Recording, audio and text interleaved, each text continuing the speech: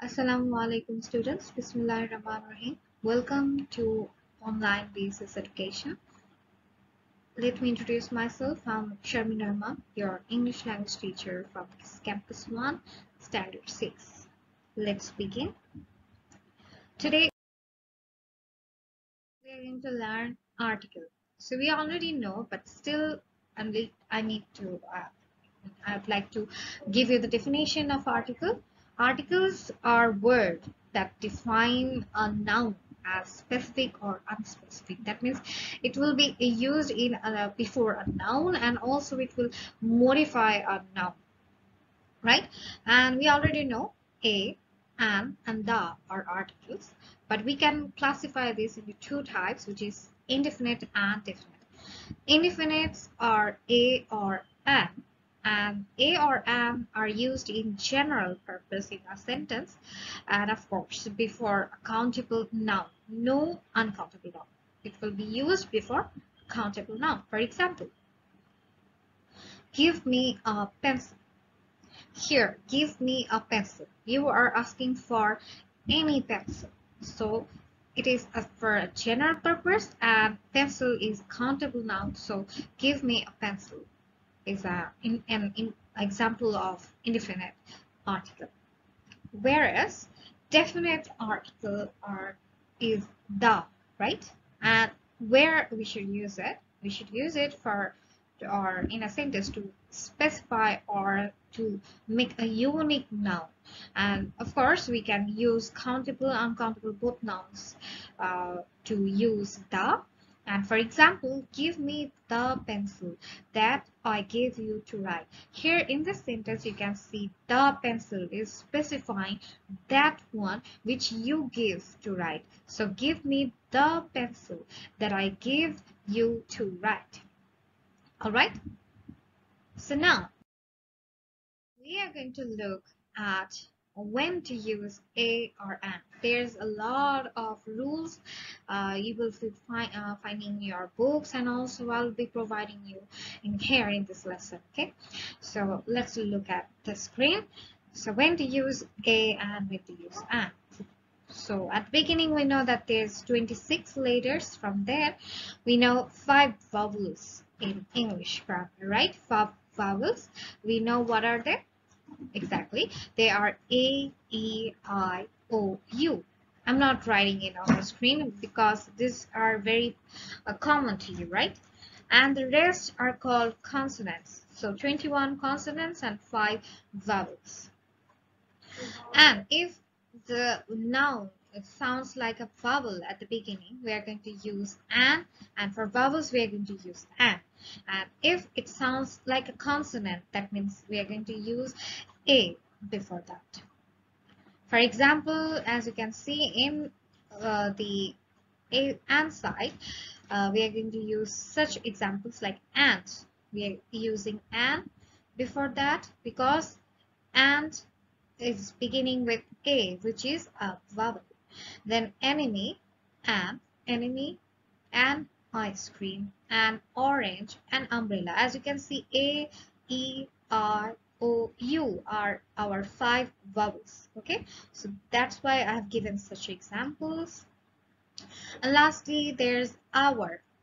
So this word hour is pronouncing like hour, which is a vowel sound. It's not we are pronouncing hour. We are saying saying hour. That's why we are using an before hour. Let's look at the example for A. A boy, a woman, a horse, a book. So these examples showing that the letter which is beginning at the word is consonant letter, right? That's why we are using a before these nouns. See, European. You can say, ma'am, there's a E here at the beginning. So E is a vowel. So why we are not using an here? Because E sounds like consonant here.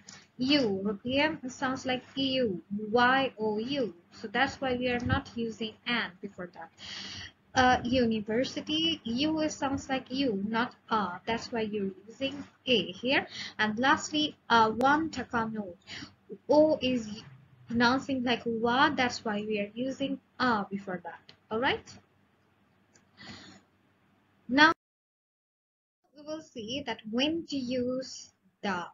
All right, there's a lot of rules in your books, in your textbook, but I have also given it here so that you can see and practice it at home. Okay, the first one, specific people or thing. When you are using the, that means you are specifying or unique name you are addressing in the sentence. For example, the girl who is dancing, the watch that I gave you, etc. Another one with unique things. For example, the sun, the moon, these are unique things. These are one type of thing. That's why we're using the before these nouns.